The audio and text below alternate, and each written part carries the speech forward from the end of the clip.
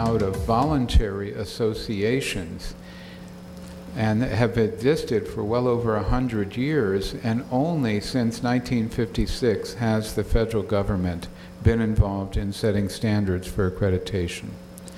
Another key element that I think has made higher education in the U.S. significant is the independence of governing boards to chart the future of institutions and to ensure the integrity of the institution. Not all countries have such governing boards. Clearly, academic freedom to produce high-quality research. And increasingly, and research has borne this out, the most significant factor for social mobility in the United States has proved to be further education, tertiary education.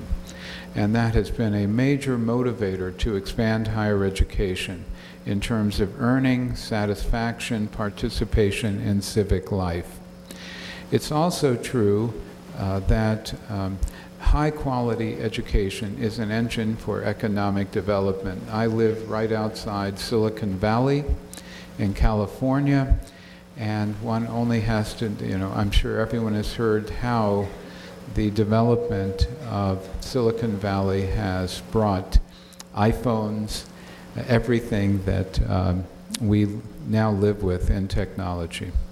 And so seeing a quality higher education system is very important to the country.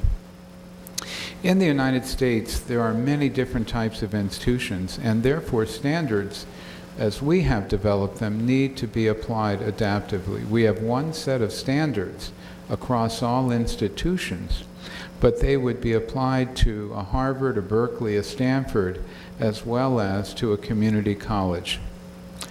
And so as you see from this list, you have clear world-class research universities, comprehensive universities. So let's just say Harvard and Berkeley, 90% or more than that of their students are full-time, mainly in the day, go to school during the day. At a place like San Francisco State, 28,000 students, many will go at night, part-time, very different kind of student population.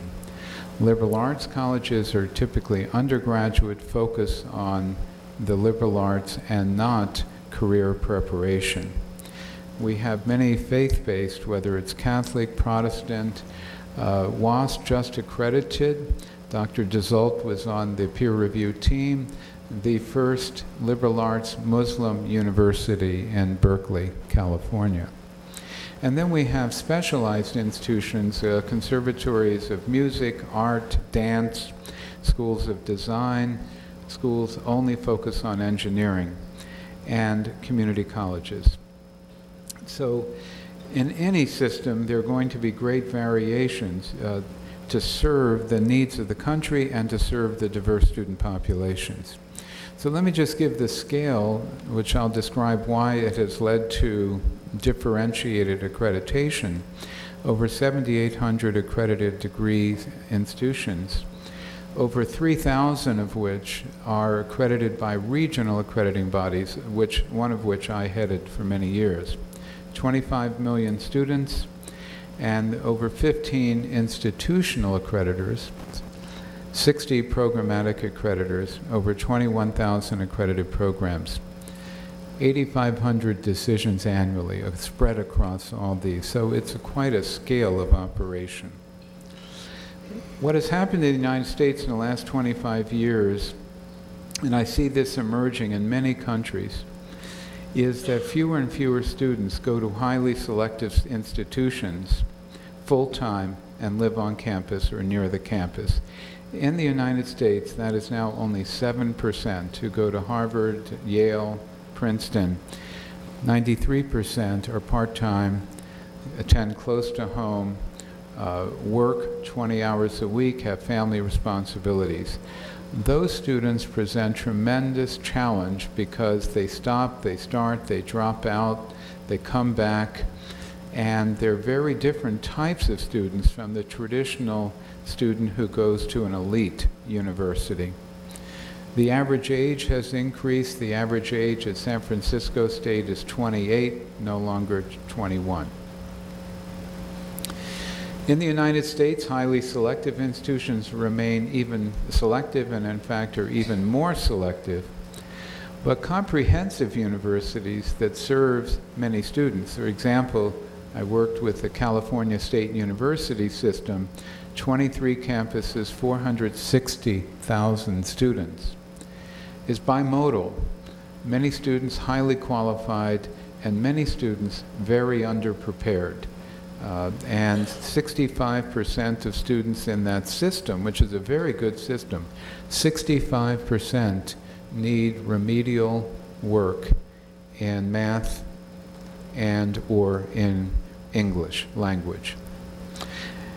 California, Hawaii, New York are non-ethnic majority states, so there's tremendous diversity within the American higher education system, including an increasing number of first-generation students. In fact, the largest element or population of the growth of higher education in the United States in the last 20 years has been from underprivileged and first-generation college students. As a result of the change in the student body, completion rates vary dramatically, and we have to take that into account. The completion rate of Harvard and Stanford is 96% in 4.5 years. The completion rate of San Francisco State, which is only 15 miles away, is 52% after 6 years. And it's not much higher after 8 years, about 62%.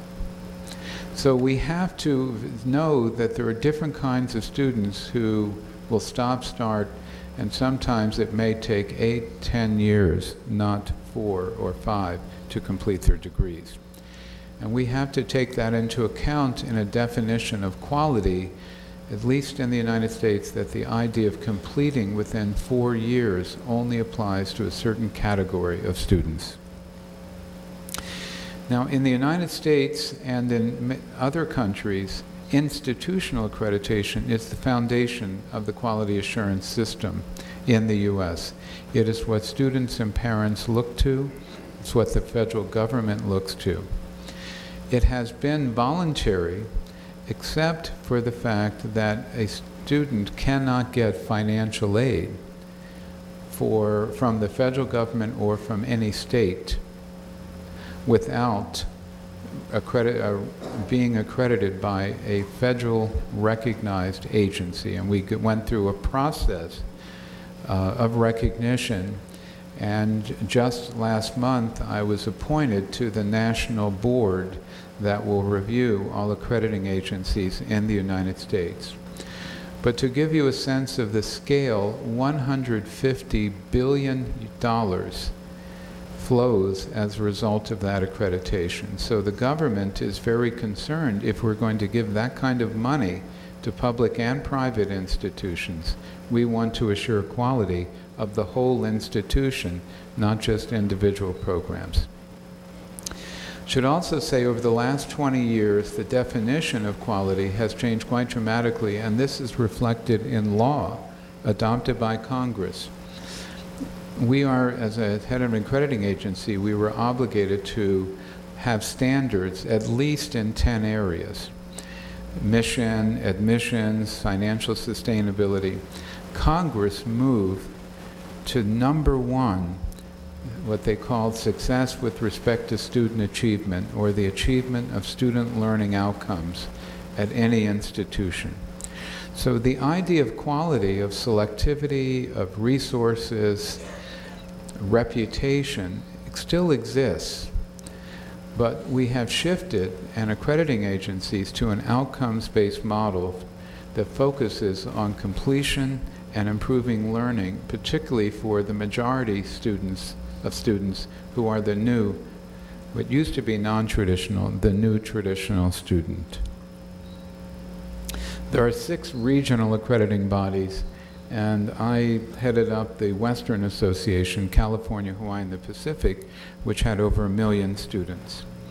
As you'll see in this chart, there's both a non-governmental recognition process called CHIA, Council on Higher Education Accreditation, and USDE is the United States Department of Education. Each have a process of reviewing accrediting agencies to make sure they meet quality standards and are effective in serving the public. There are 7 regional, 4 faith-related, career-related, as you can see, and 62 programmatic. The regionals are the ones that accredit most of the, nearly all the main institutions in the U.S. What is the value, I believe, of institutional accreditation? It focuses on the whole institution, not just limited parts. And seeing the data that only 5.7% of careers are accredited would mean basically 94%, 94.3%, right, of career programs are not accredited. So the question would be, do they function, do these unaccredited career programs function within a quality university process or system?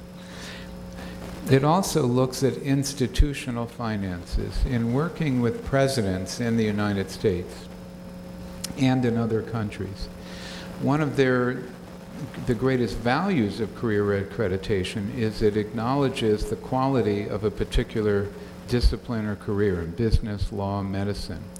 But the greatest challenge that the president of the universities submits is that each career evaluation demands more resources. So the parts that are evaluated get more resources than the parts that aren't being evaluated.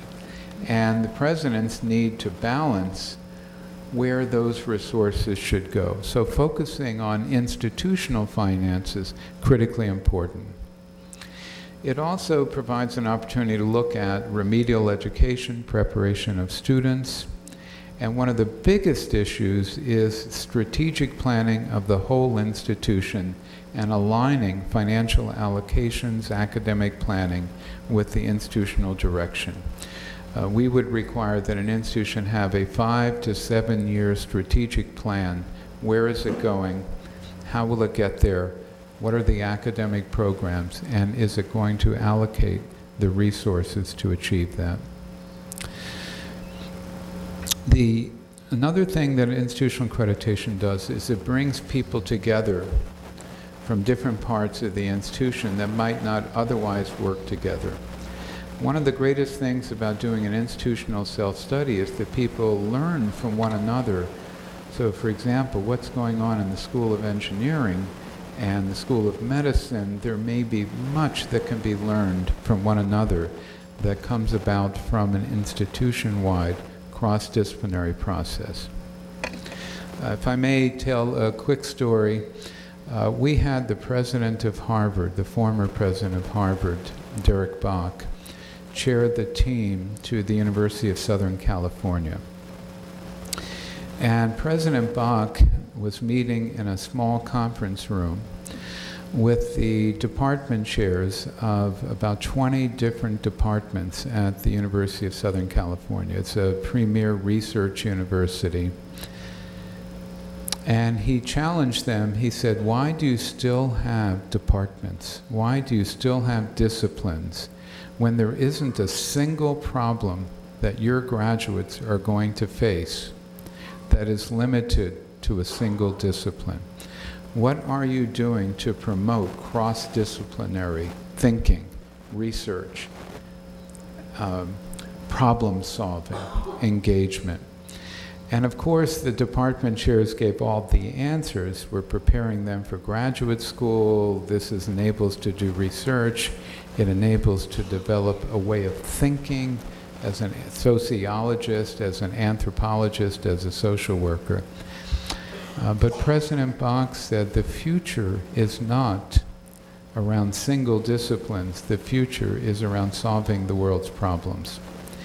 And so one of the things that institutional accreditation can do is challenge how do we build cross-disciplinary projects? Because that's not easy to do. How do we support them? And how do we support innovation? One of the other things that we have learned at WASC is that institutions are often what we would call data-free zones. There is a tremendous amount of data sitting in different offices of the university, but not collected in a way that is strategic or being used to improve quality across the whole institution. And so one of the greatest impacts as we moved our accrediting process to an outcomes-based, evidence-based process was the creation of offices of institutional research that worked with every department to gather appropriate data and to disseminate the data, but to aggregate the data. We called it building a culture of evidence to support improvement and decision-making. Russell Ackoff, who is the father of systems thinking in the United States, gave a talk once I sat in, and he said, if you had a car that brought together the parts of the best cars in the world, so you had a steering system from a Beamer, Mercedes suspension, an engine from Toyota that will never die, brakes from Lexus, interior, well, let's say Rolls-Royce, a Ford sound system. Would the car work? No, because none of the systems are integrated. And that was the point he wanted to make about systems theory. You can have the best medical school and the best English or career in psychology or in education, but if they never talk to one another and integrate their systems, you don't have an institutional model of quality. One of the things in studying quality, as I have done, is that we have, in higher education, think of quality in terms of excellence, how selective our best students, our scholarship, publication of our faculty. But another definition of quality is the range of variability. If you bought a car from a manufacturer that had a range of variability that over 20% failed driving out of the showroom, but the other 80% were perfect and ran forever, that range wouldn't be successful. So every institution at any moment in time, this is true of Harvard, Stanford, Berkeley, some departments are excellent, some careers are excellent, and others are in very transitional states or in very difficult with personnel changes, change in the discipline and the like. So institutional systems to assure the quality across the institution is equally important to having quality systems for each career. Now, across the world, and certainly in my work in Hong Kong and China and the Emirates and other places, there are areas that are very common. Does each institution have clarity about who it's serving? What is its mission? Harvard has a very different mission from San Francisco State. They're both involved in education, but they have very different students. Integrity is very important. One of the things accreditation needs to assure that the representations that are made about a career, about success, about preparation for a changing workplace is in fact authentic and accurate. And we actually study the representations, all the documentation, we meet with students, we do all kinds of things to make sure that there is institutional integrity. and that the institution has sustainability and enough financial resources to stay in business. This is even true in public universities, which in the United States have gone through serious budget cuts and have had to close departments, shut down a number of courses and the like. So we look at all of these issues, research and scholarship.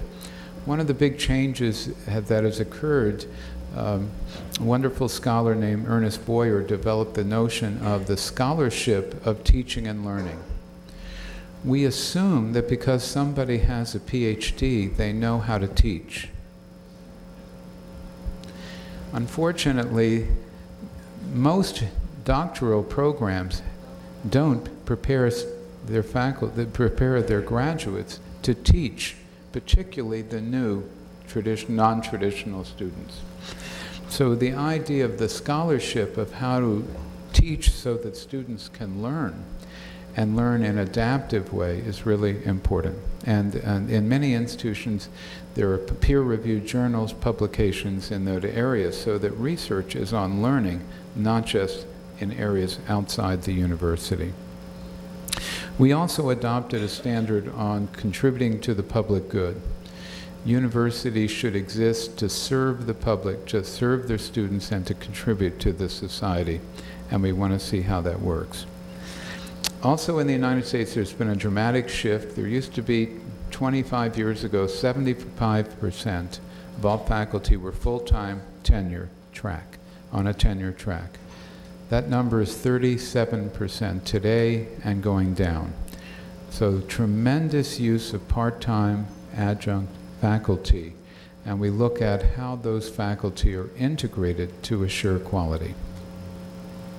So I've already mentioned that higher education is critical to national development. There's a shift toward the knowledge society from an agricultural, industrial to now a knowledge society.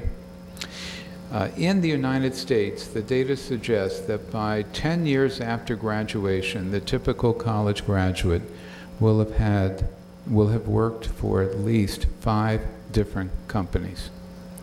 Over 30 million jobs didn't exist in the previous quarter. The change is so great of the nature of jobs around technology, use of robotics, nanotechnology, and the like. We also have expanding institutional models, completely online, partially online universities.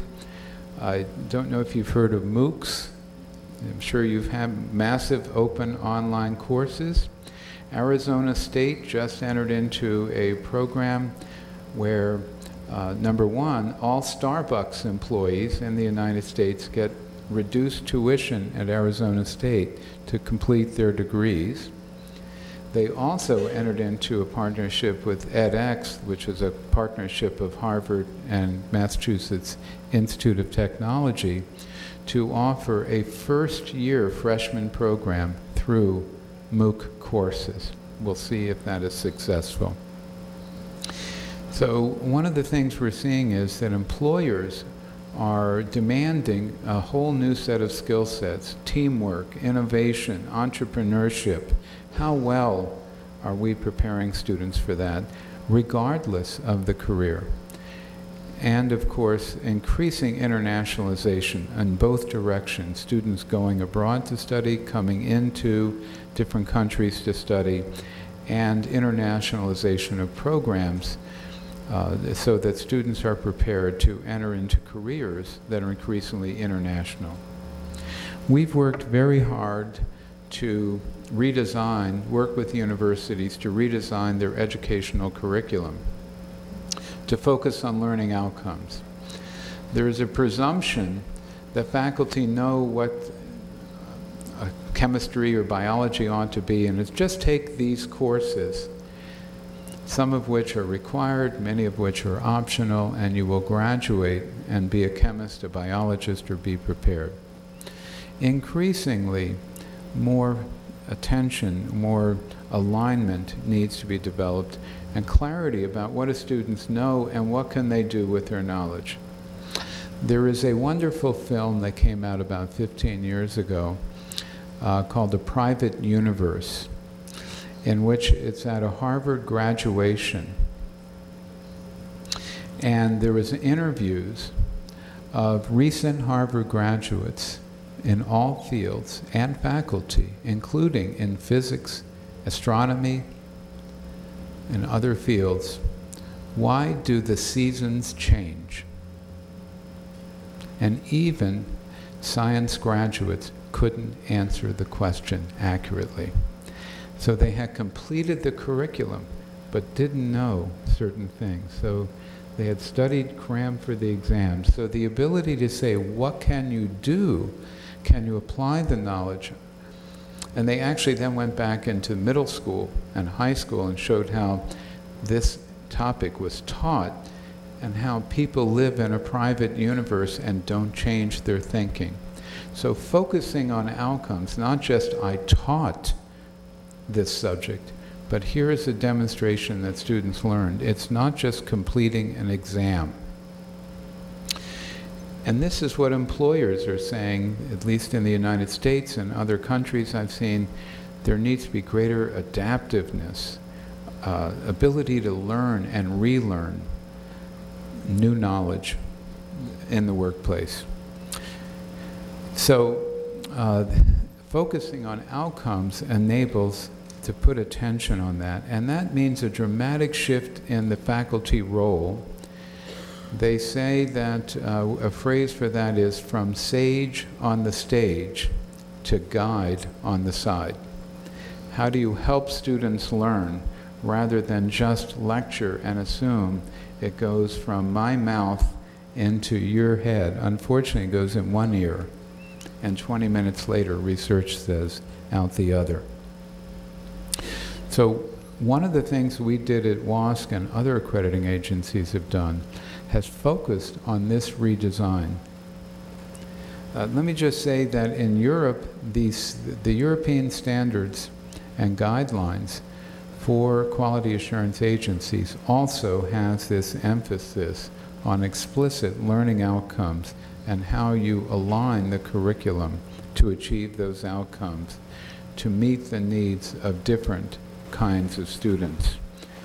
And that curricular or that learning outcomes are built on not only the disciplinary expectations, but feedback from employers and other organizations. So that is the standard to achieve for the registry for all of the quality assurance agencies in Europe. So there is a global, or at least an emerging emphasis on learning outcomes, particularly given the very significant variation in student preparation.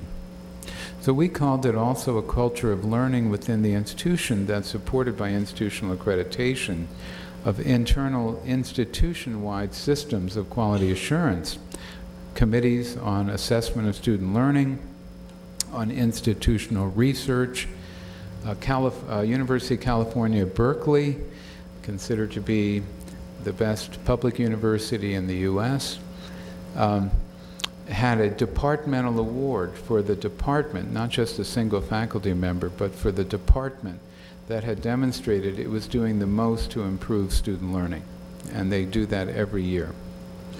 As I mentioned, this has led to the development of significant institutional research and dissemination of data, but not just how selective we are, but about learning outcomes and how to develop learning outcomes.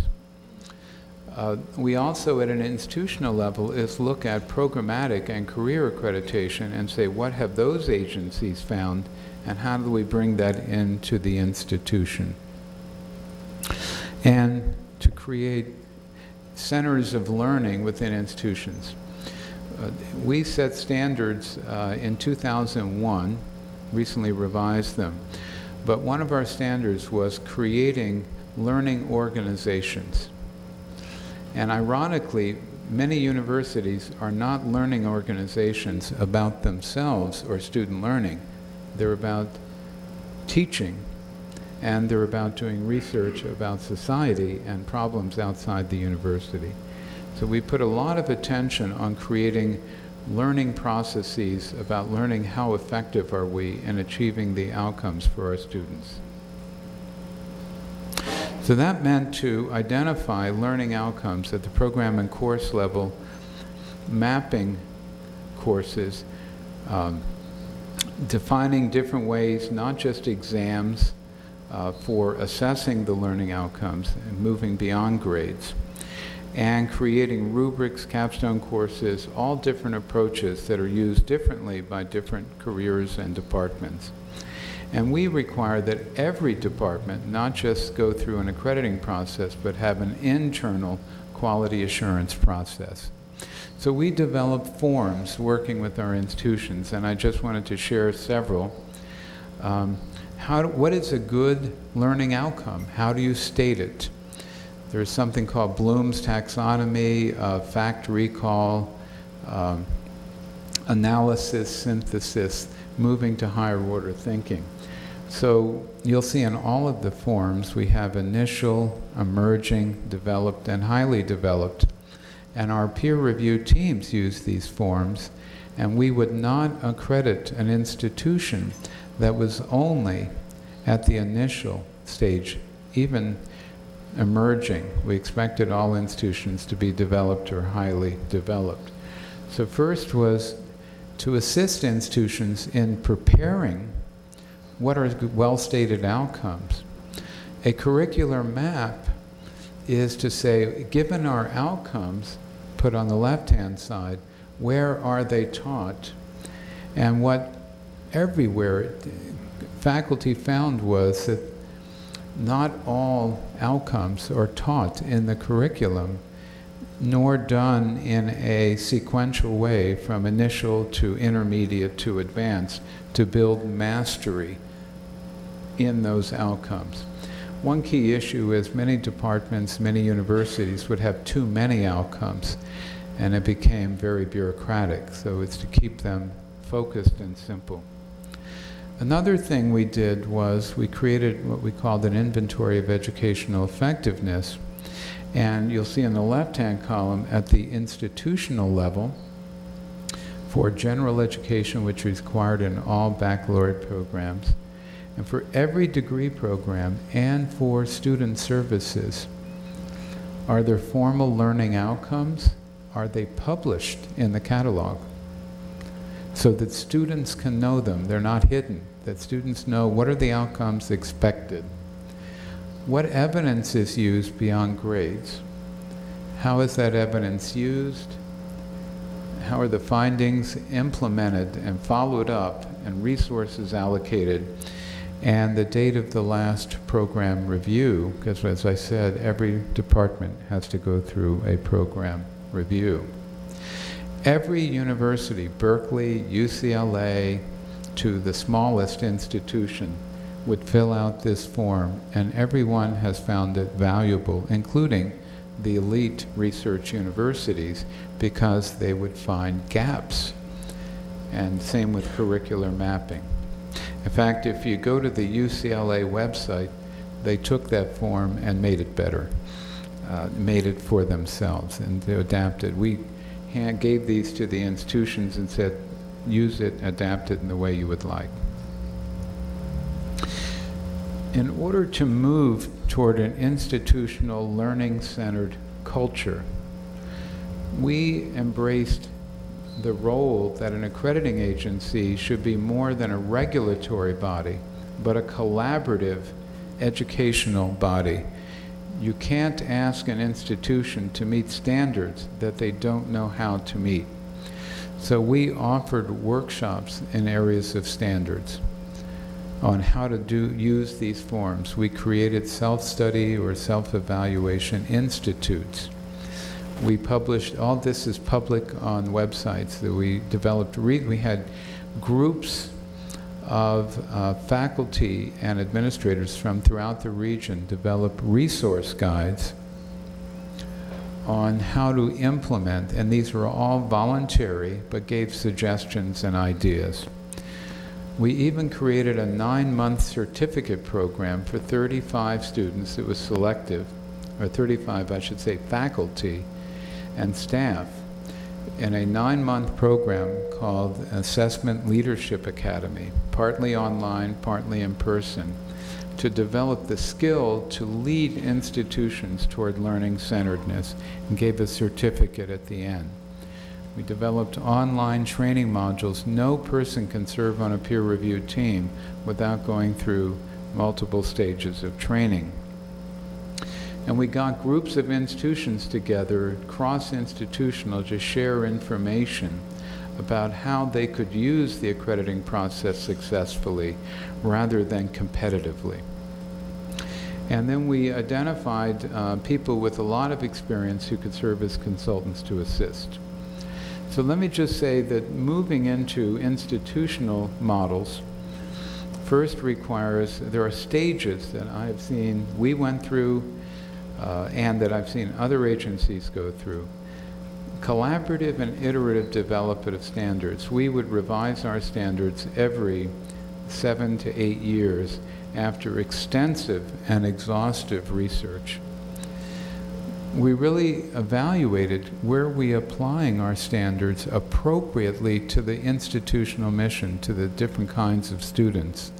So applying the standards adaptively without rigidity or uniformity. Our first round of reviews, and I've seen this elsewhere, are compliance. Do you meet the standards? But after that, Stanford would ask us, come on, do we need to, they have a $32 billion endowment. Do we need to worry about finances? The truth is, their medical school's losing money, but they have plenty of money to cover it. But the answer would be, can we waive the application of some standards or find a quicker way to focus on the best institutions, on those things that will add the most value? And that creates a risk-based model that the institutions that are problematic will be reviewed every year, every few years, whereas those that have gone through reviews successfully will have a much simpler process and have a longer period of accreditation. As I said, we do extensive training, and we went through, every few years we go through extensive evaluation of the effectiveness of the standards and the processes through surveys, data analysis, focus groups, and conceptual papers about where the future is taking us with these changes. So let me just say that we have found the model to work tremendously well, but there are real challenges. Faculty identify with their disciplines and often not with the whole institution. And there has to be a way to then say, why should we focus on other departments that aren't where we live? And that's to build a sense of the institution as a whole, not just one career, one program.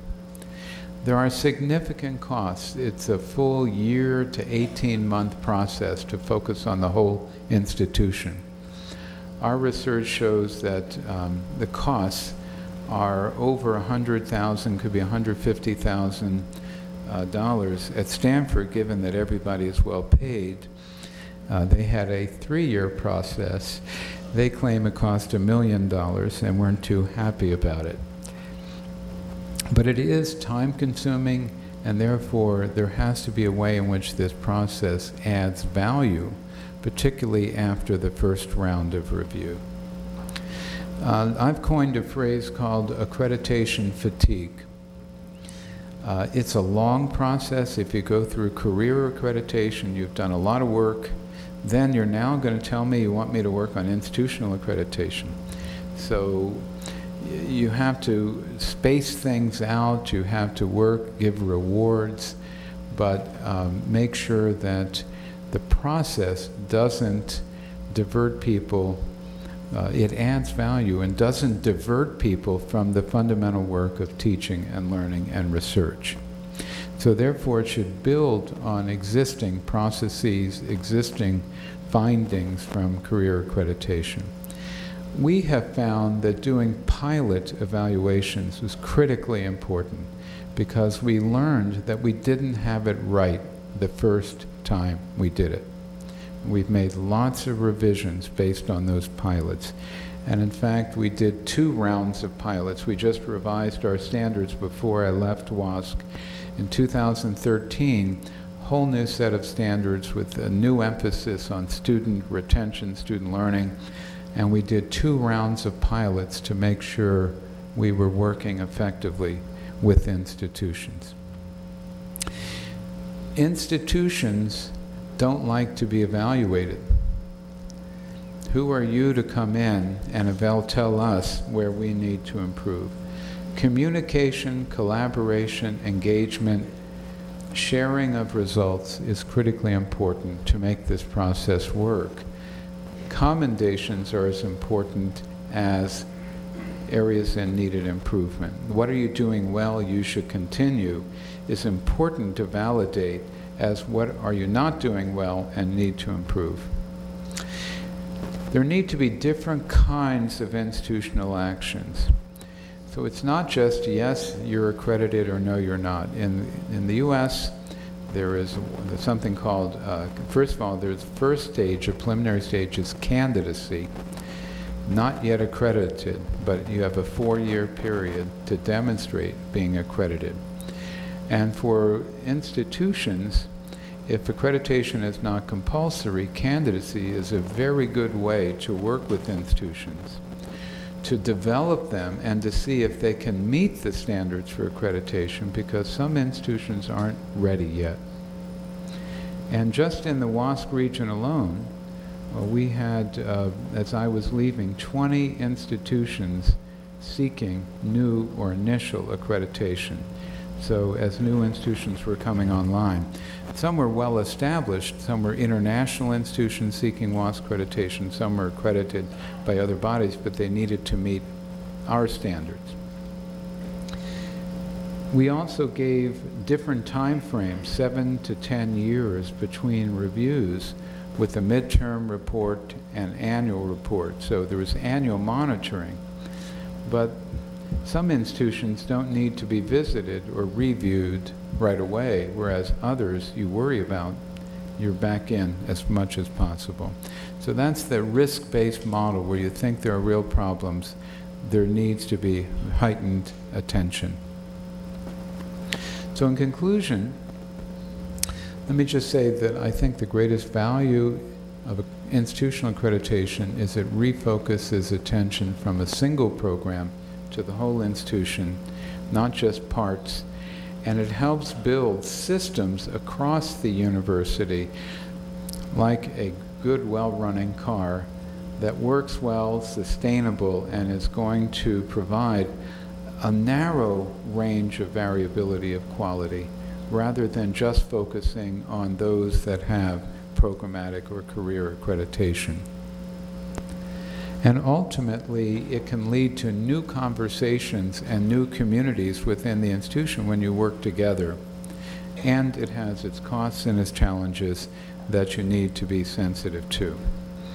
So I would just say that they should be seen together, career and institutional, that the institution meets performance standard, continuous improvement is promoted, student mobility, that degrees, credits are going to be recognized by other institutions, by employers, and most importantly, putting the student at the center, that the student in every program has had a good quality experience, and that quality integrity is reported to the public. We were the only accrediting agency in the United States to put all of our reports and all of our actions public on our website. And I think that's critically important for the public to see what are the standards that universities are being held to. I'm not sure if that's being done here with SINICE. So that's my presentation. Thank you very much.